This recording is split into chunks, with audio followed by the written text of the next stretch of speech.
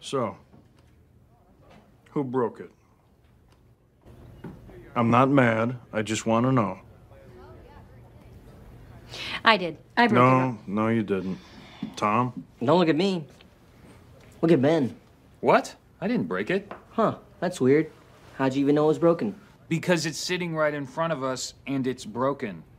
Suspicious. No, it's not. If it matters. Probably not, but April was the last one to use it. Liar, I don't even drink that crap. Oh, really? Then what were you doing by the coffee cart earlier? I used the wooden stirrer to push back my cuticles. Everyone knows that, Jerry. Okay, let's not fight. I broke it. Let me pay for it, Ron. No. Who broke it?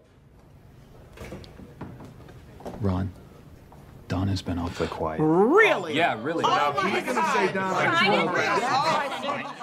I broke it. It burned my hand, so I punched it.